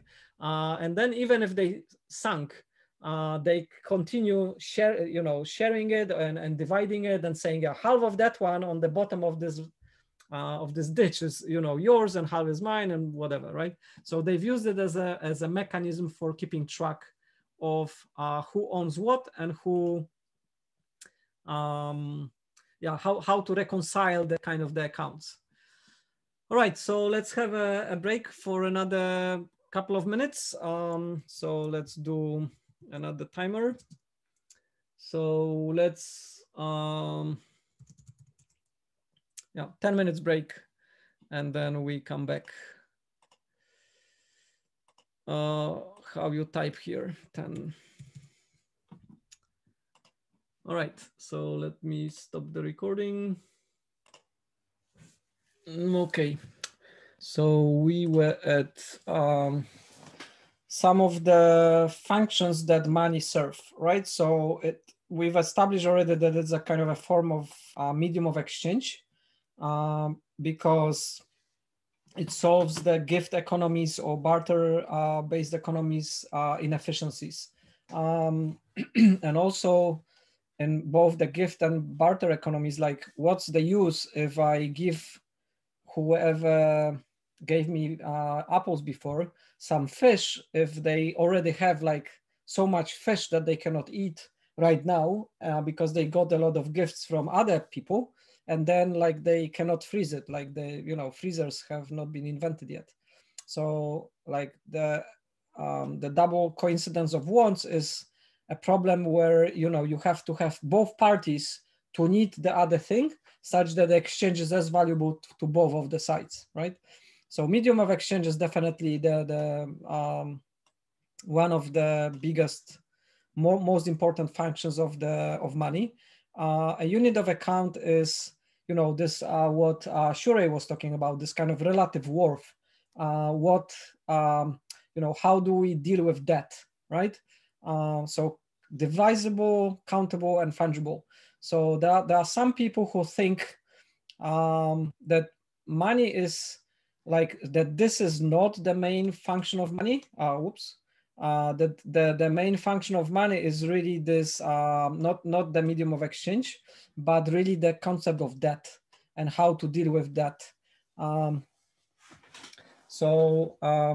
It has been kind of coined by one of the authors in the finance sector, where they were researching kind of like how the central banks kind of came about and how the kings at the time wanted to finance kind of the wars and conquers of other countries when they needed sort of to pay the kind of soldiers which were kind of hired in order to do what they needed to do.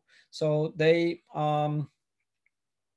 normally what happened was the like if your country goes to a war, they kind of get the resources of the other country and they kind of live off those resources, right? So there is a certain harm that happens, but the resources are kind of there. But if the soldiers are kind of defending your country, they cannot use up your own resources. So you have to have this kind of a concept of debt and a pay. And that kind of complicates things a little bit. So we have kind of a concept of divisible, which is simple, like, gold is great, but, if I have, a kind of a rock of gold, it's kind of really difficult to kind of devise it, right? So something that is divisible is better than something that is not divisible. Something that is easily countable, of course. Yeah, but gold, you can take those high stones, or you can take the, ox, or, chickens. So a single chicken is fine, but like half a chicken, well, that's already a problem. Countable, okay. And then what fungible is? So what does fungible mean?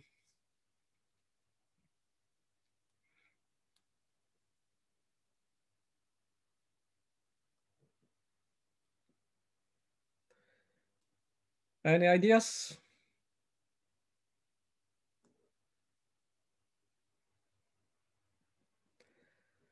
Yeah, this is simple concept. So, but it has a little bit of philosophical implications. So fungible means that something is exactly the same as something else. You can kind of swap them and there will be no difference, right? So if I have a banknote of 500 Norwegian krona, and Ben also has a banknote of 500 Norwegian krona, then it doesn't matter if we put both into like a basket and we take one each back, if we got exactly the same or if we got the different ones, right?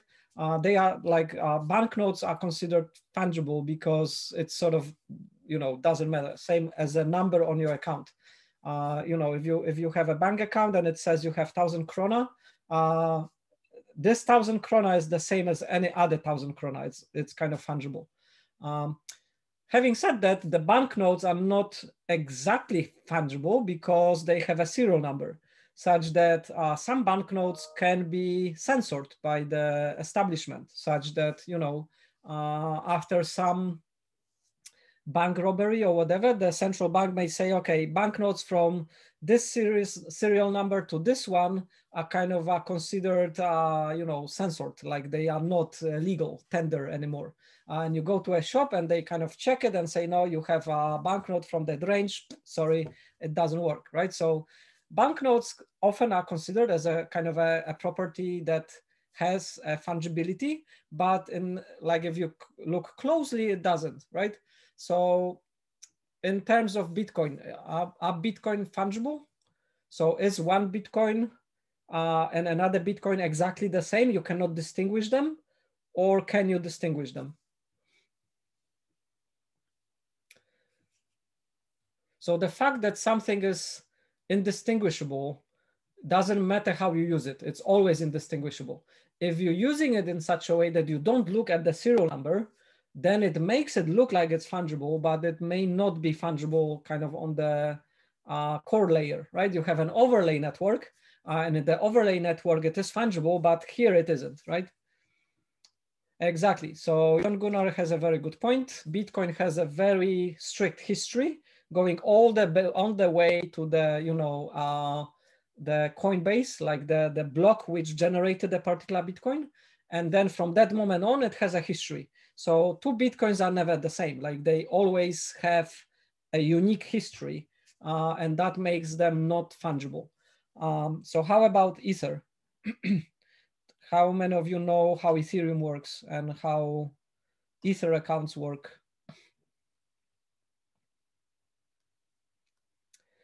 So Bitcoin uses this kind of a UTXO model, and an UTXO model from the Coinbase, the coins have kind of a history, and you can like the miner who got the original coin from the Coinbase transaction. Let's say they got 6.75 Bitcoin. They have it and they spend it. Let's say they send it to Mariusz, and then Mariusz sent 3 Bitcoin to Jon, and now Jon has 3 Bitcoin. And then he can kind of send it to somebody else or spend it or buy coffee or whatever. And then the coin kind of travels. But while Jon has them, they are kind of held in using this private public key cryptography in a transaction which has unspent outputs, which only Jon can unlock and pass them to somebody else. While they are sitting there, nothing happens, right? In Ethereum, it's very similar, but Ethereum doesn't use the UTXO model. It uses an account-based model, okay? So for example, I can have a wallet with a single account, and then multiple people pay me Ether to that account. So let's say 5 people paid me 1 Ether each to that single account. Now I have 5 Ether here. And if I take 1 Ether and give it to Jon, Jon will not know where this Ether is from. Like, is it from one of those 5 people or from other people who also paid to this account? Yeah, that information is sort of lost. So because of the account system, Ethereum is a little bit more fungible than Bitcoin, because the history is there, but the history is every single time the coin changes an account, it gets mixed with all the other coins which are already in that account. So if I paid Jon 1 Ether and he has an account of 500 Ether in that account, that 1 Ether went in and it's part of the wallet, it's part of this account. And then if he takes 1 coin out of it, you cannot tell to whom that coin belonged. You can only tell it was part of this wallet. And you can track who else paid to this wallet, but you don't know exactly. With UTXO, you know exactly. You know exactly how the coin life was and who paid whom through the entire chain, right? So a Bitcoin has a less, Bitcoin is not fungible, and Ether is to some extent more fungible than Bitcoin, but it's not, there are some limits to fungibility as well. And this fungibility in digital space, it's a bit of a tricky business, because if you imagine a coin which is like perfectly fungible, then how would you keep track of whether the system is not, doing something against the rules, like generating new coins out of thin air, right? You cannot have a perfectly fungible solution, because then you would lose the ability to track what the system has been doing and where those coins came from, such that the system hasn't been abused, right? Okay, so then we have the most controversial one, which is the store of value, right? So we don't know if that property is positive, or if it is a side effect of having money and it's a very negative property. Nevertheless, there is the expectation that we use money often as a store of value, such that if we have more resources that we need right now, we sort of keep it for when we will need it, such that we can get it, right? So let's say I'm eating 1 apple a day, but I don't need to buy 365 apples today for the next year. I can buy, 5 for a week, and then I have some money. And then for that money, I know I can buy apples next week and next week and next week. So in fact, I already have like a reservoir for all my apples for the whole year, but it is represented as a sort of a store of value in form of money. And I hope that the money that I have in the store will let me buy, 5 apples next week and 5 apples next week in such a way that I will have money enough to buy apples for the whole year.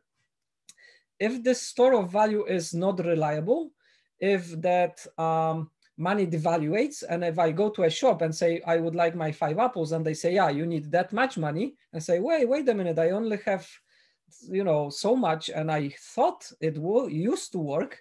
They say, yeah, well, the money changed value, right? So when the value doesn't remain stable over time, that function is a bit broken, right?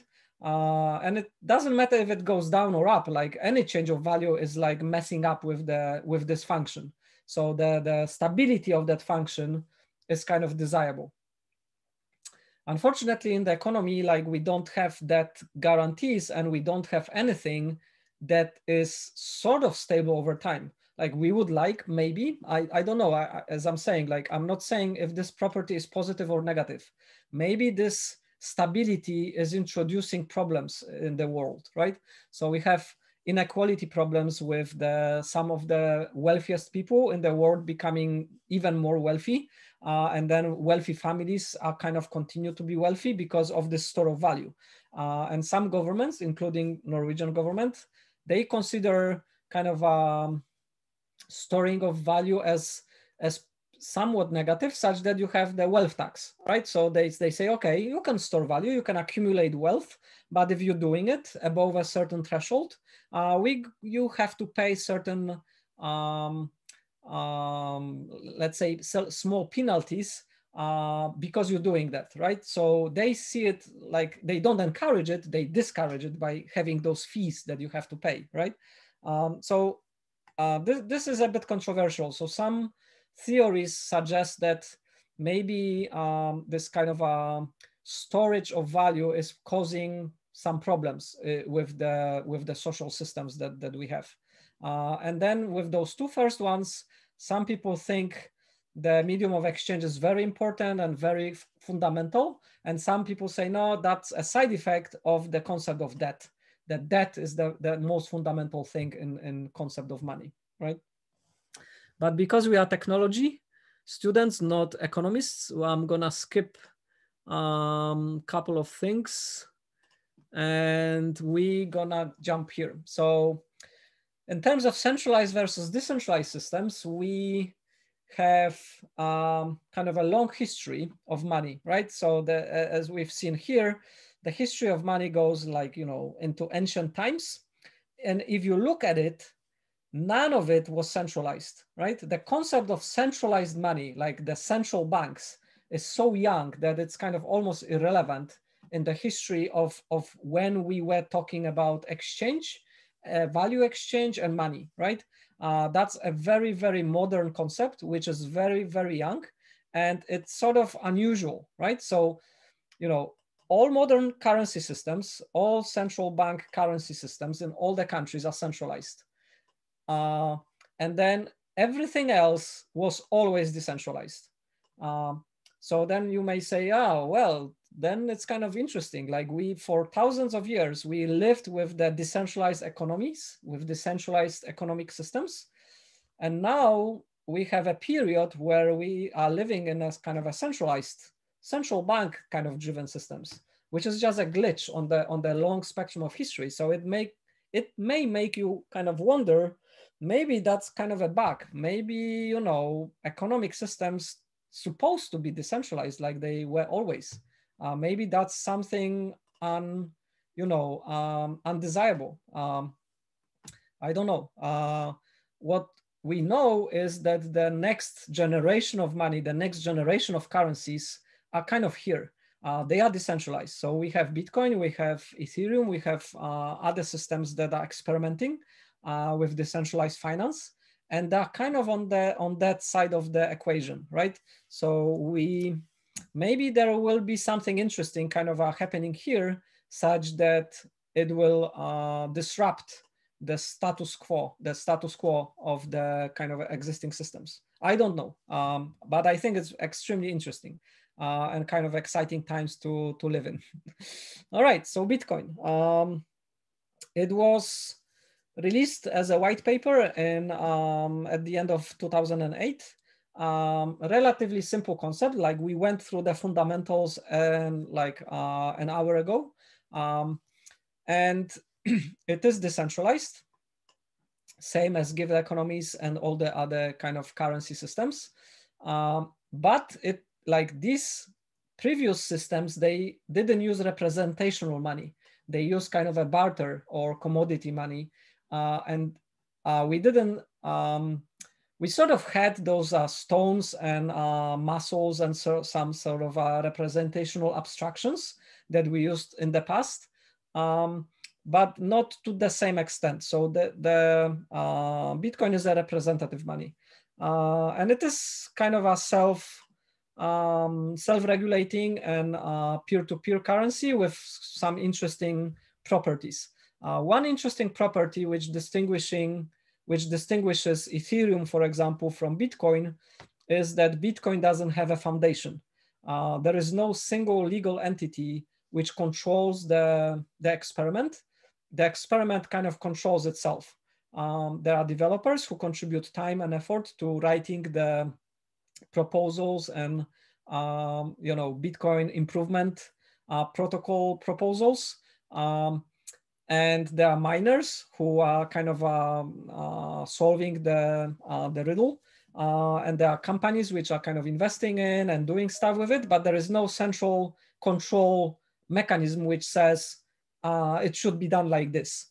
There are certain initiatives like which try to make it into more of a consortium-driven project, some forks.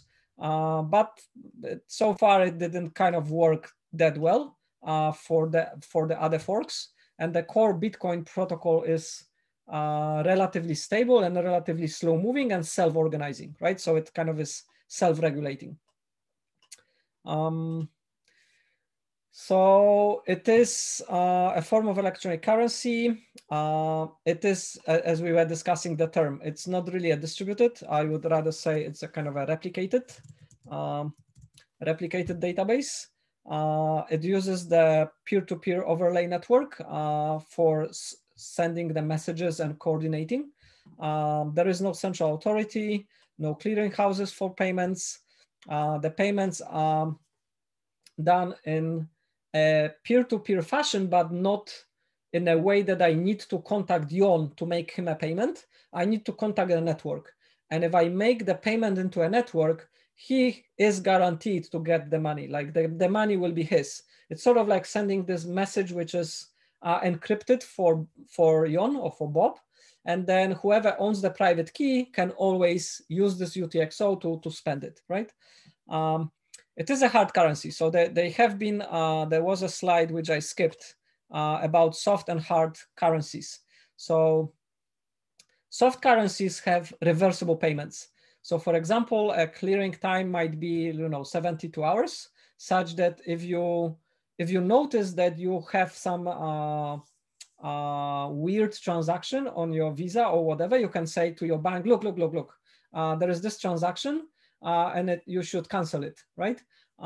It actually happened, it happened to me, like I was double charged by a car company in one of the countries. Let's say, I will not say the name of the country. And then I contacted my bank and say, look, I think they might have double charged me, right? And they sent me like, can you show us like the bill of what the value should be and what you were charged for? And I said, like, make a photo, and they blocked this transaction such that I paid, but the next day they kind of blocked it such that the receiving end never got the money, because the money disappeared from my account, but they never got it. And then the money kind of appeared back, right? So you have sort of reversible payments. So credit card payments or PayPal are example of soft currencies. And hard currencies, once you make the payment, the money is gone, right? So if I meet with Ben and I give him 500 krona and he takes it, then like is it reversible or non-reversible? Well, you know, I can convince him to give it the money back to me for whatever reason, but normally, like, you know, the money is his, like he has it in his hand and the money is his, right? Yeah, exactly. So some currencies are reversible or, you know, hard. So Bitcoin is, where was it? Yeah, so Bitcoin is a hard currency. So if you make a mistake, and by mistake, I mean if you just make one bit mistake in where you're sending it, or what is the change and what is the payment, or if you mess up anything, most likely the money is gone. Like, and the money is not gone in a sense of going to wrong hands. The money just disappears, right? So there have been a lot of cases where people, for example, make a payment to a wrong address. They make like a typo, and then the money is gone because with the typo, there is nobody who knows what is the private key of that, you know, mistaken address. And then the money sits there in this UTXO, but nobody will ever get the money because it's very hard to find a collision such that you can kind of claim it. By the way, there is a pastime, like there is an activity where you can keep searching for collisions in all the addresses which are currently in the blockchain in such a way that if you're lucky, like, you know, lucky person, you may get kind of, you can find like a collision, and then you can claim the amount of that particular address, right? It's very unlikely that you will get it, but some people, you know, consider luck something that can be that has to do with their fate, or they kind of I don't know, like, you know, some people find it kind of fun to do, right? It is a form of stealing somebody's money, right? So if it happens that you find somebody else's collision to their private key, you know, you kind of rob them of their value, right? So that is probably ethically something that is not good to do, but there are people doing that. All right, so the total number of Bitcoins is like, roughly speaking, 21 million. It's kind of divisible to 8 decimal places, right? So we have 1 Bitcoin, which is worth 100 million Satoshis. And then 1 Satoshi is the smallest unit that you can exchange. So it is kind of integer based. We don't have floating points here. Although it is represented as 1 dot and then 8 decimal places afterwards, right? But in fact, you know, all exchanges and most financial institutions will use kind of an integer-based arithmetic such that you don't have rounding errors propagating. And then you have transactions, and a transaction is something that, as I said, like I initiate as a payer who owns a particular UTXO. So I issue a new transaction to the network, and then whoever is gonna get it doesn't need to do anything. All I need to know is the public key which identifies them. And then as long as they have a private key which goes with this public key, they can always spend the UTXO, right? So here we have an example of I think, yeah, I didn't put the transactions in. So let's say I have to copy the transaction as well. So if I go to this block, so usually if you go to an Explorer, you can explore the blocks, and the block consists of many transactions which are kind of in the block. And then you can explore individual transactions, right? And blocks are usually identified by an integer. And we kind of say, probably if I don't do hash, that it's gonna find it, because that doesn't look like anything else but a block number. And we count the blocks from 1 onwards, right? So this number continues to grow. Every time a new block is found, kind of a new number is added. So as you can see, the latest block in Bitcoin is 671,000. So that's the latest block that was found 15 minutes ago. And on average, the blocks are roughly mined every 10 minutes, right? So you see that the difference here is 16 minutes. The difference here is 10 minutes. Then it's like 7 minutes. And then those two blocks were mined like almost instantaneously. So there was almost no time delay between those two. And then there was, what is it, 8 minutes. So on average, the time between the blocks is around 10 minutes. So let's go to this block. I don't remember why I put that particular one. So let's see in Bitcoin. All right, so this is a very simple block. It only has one transaction, right? It doesn't have any other transactions. It only has the reward Coinbase transaction, which gets to the miner. So when the miner finds the block, they usually include a number of transactions from the mempool such that those transactions sort of get like sealed in the block. But in this particular instance, like a miner found a block which was with no transactions added, and they just did it for the reward, right? And then you may consider, is it like a good thing to do, or should that be prohibited by the protocol? And in Bitcoin, it is not prohibited. The blocks which are kind of empty are allowed. And it may happen that you don't really have any transactions to include, but you can still, the clock is still ticking. So the blocks still continue to be generated every 10 minutes, even if nobody is sending anybody any money, right? So then you have the hash of the block. And the hash of the block consists of a certain number of zeros, which are kind of in front. And this sets the difficulty of the block, such that you take the information which is included in the block, and then you have to find a hash which will have a certain number of zeros up front, and that will pass the kind of the difficulty check. And that's what makes it hard, and that's what makes it this sort of the mining puzzle for brute forcing different combinations of nouns, such that you have this nouns and you have the additional kind of a field that you can manipulate in such a way that it generates a particular hash. Like nothing else can be manipulated. Like, you know, the certain things that are in the block are kind of static, but some things can be tweaked to generate a particular hash. And you're basically doing this brute force search, which is kind of completely random, and trying to find the block which block hash which satisfies that particular constraint. All right, so what else do we have? Yeah, so we talked a little bit about this process of discovering or sorting this puzzle. The mining difficulty is set roughly every 2 weeks, 2016 blocks.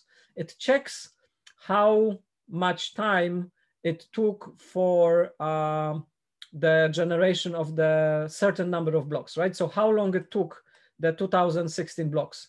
If that number was much shorter than 2 weeks, the difficulty grows.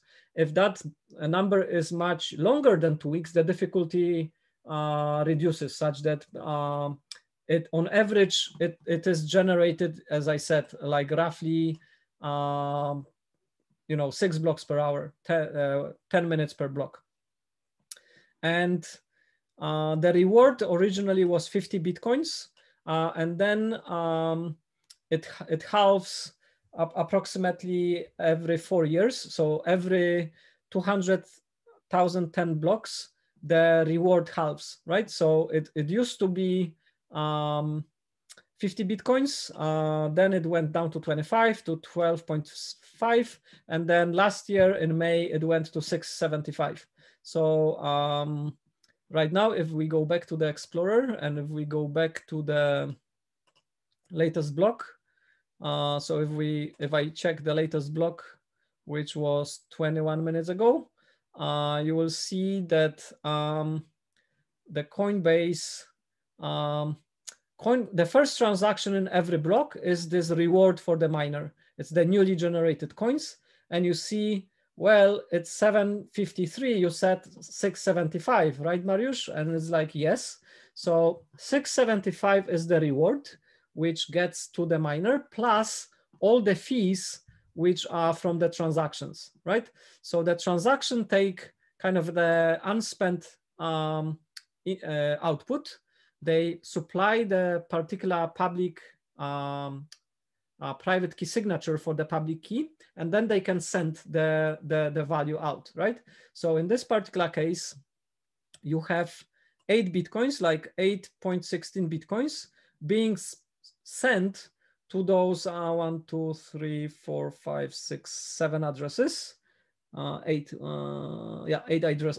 addresses, and the total amount from 8, 16, 14 is 8, 15, 8, right? So there is some Bitcoin missing, right? So this amount got spread all over those 8 transactions, but the sum of all those transactions makes it smaller than the initial input.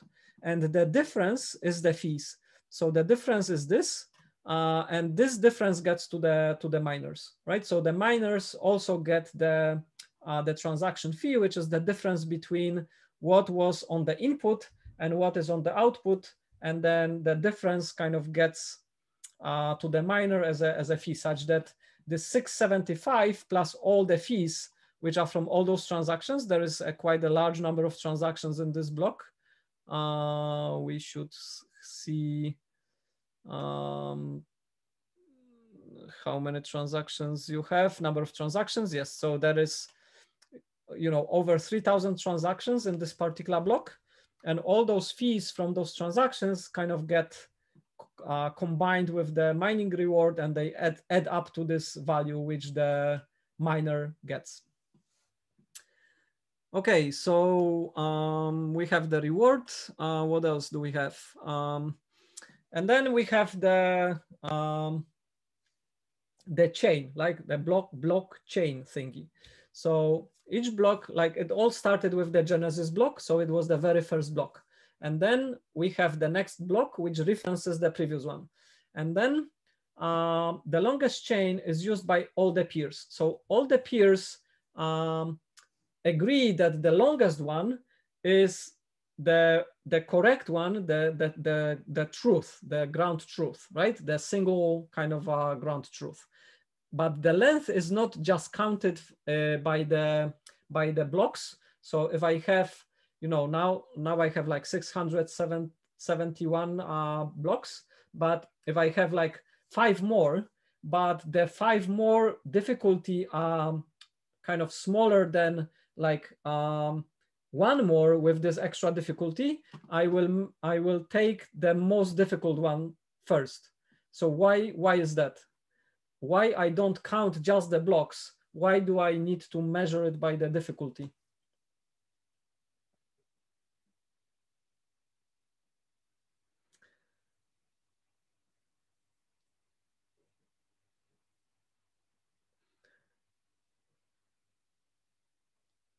Yeah, so the reason is to prevent people doing kind of takeover attacks by generating a large number of future blocks such that they can provide evidence that the difficulty at some point was lowered, and they kind of try to take over, right?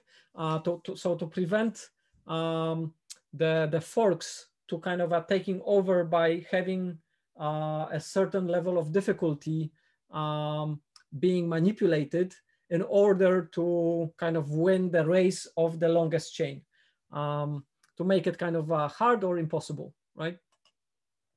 Okay, so then we have, let me see. Yeah, we have one more kind of heavy topic, which is the script. So the block header is a relatively static, data structure that's relatively simple. the concept here which we need to understand is a Merkle root. So a Merkle tree is basically a tree of hashes, right? So if I have a lot of values and I kind of take two of them and hash them into a parent, and then I hash those two into a parent and I keep hashing it, at the end of the tree, I'm gonna just get one hash, right? But this one hash can validate if all the children, all the leaves nodes hasn't been manipulated, because if I start with, like, let's say I have those 3,000 transactions, right? And if one of them got manipulated, this top level hash would be different, right? So I can validate if none of those transactions at the bottom has been tweaked or manipulated by just comparing a single hash on the top of the tree, right? So a Merkle root is this kind of a transaction hash tree, which I can use to validate if the entire tree is correct by just supplying a single hash, right? You may say, yeah, sure, but could you just hash all those transactions into a single hash? And the answer is yes, you would.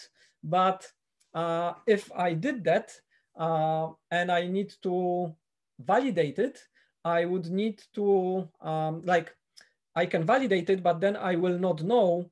Let's say I've done it and then it fails. So I have, let's say, 3,000 transactions. I have a single hash, and then all those 3,000 transactions don't hash to that hash. And I say, yeah, one of them is broken, right? But you don't know which one, right? So if you have the tree and you have this kind of a pairwise hashing, you can kind of start doing those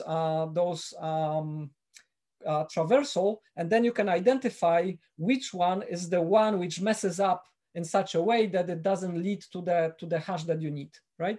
So you can isolate a single one that is broken out of the leaves. All right, so then we have a transaction which we will skip. And then we have one more concept before we close for today. So this concept is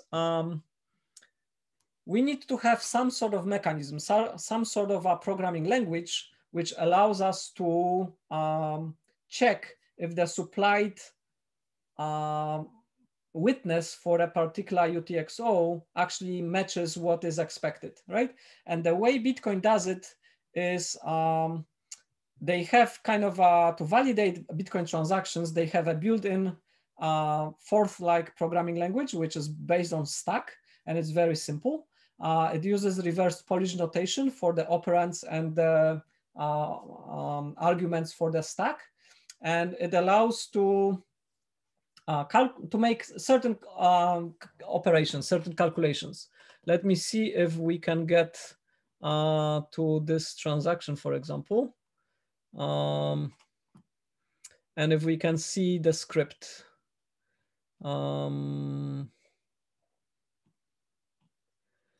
So this is all fine. Yeah, so you see for some of them, we have this kind of a stack-based language, which basically says, okay, all the operations are prefixed with OP, which stands for operation. And then you have some operations like duplicate the top of the stack, and then hash the top of the stack with the ripe MD hash, such that I get this sort of the hash of the signature. And then I put this value onto the stack, and then I check if this supplied value matches the one which I kind of got from the hashing. And then if they match, then I can spend, right? So this is like a script which will validate if whoever wants to spend the money will kind of supply the necessary hash for being able to match the public key hash which was used to hash the transaction for the spending. And each transaction kind of has that. So some of them are slightly different, like this one is a shorter one. It just calculates a single hash and then has the equality check. It doesn't have the signature verification. So this one, like, you know, like this one is the same as this one. And it's a simple transaction where somebody owning a private key can get the money, can spend the money. This one is not about public key, but it's about finding the plain text which hashes to that particular value, right? So whatever you supply is gonna get hashed, and then if it matches this, if whatever you supply as a plain text with this hash, with the hashing operation matches this string, you can spend the money, right? So it is called pay to script hash, and the script is some sort of a small program, again, like this one, which basically does what the transactions should do. And then you can kind of claim the coins out of it if you know what that script is. So that script could be like a single payment to one person. It could be a multi-party payment. It could be kind of time lock of some sort. It could be whatever. And now by brute forcing the search, like if you could find a hash collision, you could basically claim that particular, you know, that particular amount of Bitcoins, right? Probably not worth the hassle. All right, so 4 o'clock, we talked quite a lot about various things. And we went from quite high level fundamentals to the Bitcoin script. There are some resources at the end of the slides, which you can check if you're interested. Yeah, mostly here and here. And I have a couple of more slides which go over some of the transactions. So what I will do is I will post the slides and we can revisit this topic a little bit later if you kind of get a little bit more into it. Like I really like the concept of the scripting, and even though the scripts are not Turing complete, you have very limited amount of what you can do with it. It's still powerful enough that you can do quite complex systems, like, you know, Lightning Network can be built on top of Bitcoin. Like these identity systems done by Microsoft, that can be built on top of Bitcoin as well. So you can kind of build additional things, additional services as an overlay of the fundamental Bitcoin network itself. All right, so that's all for today. Thank you guys, and I will see some of you on Tuesday. And some of you will see your supervisor tomorrow.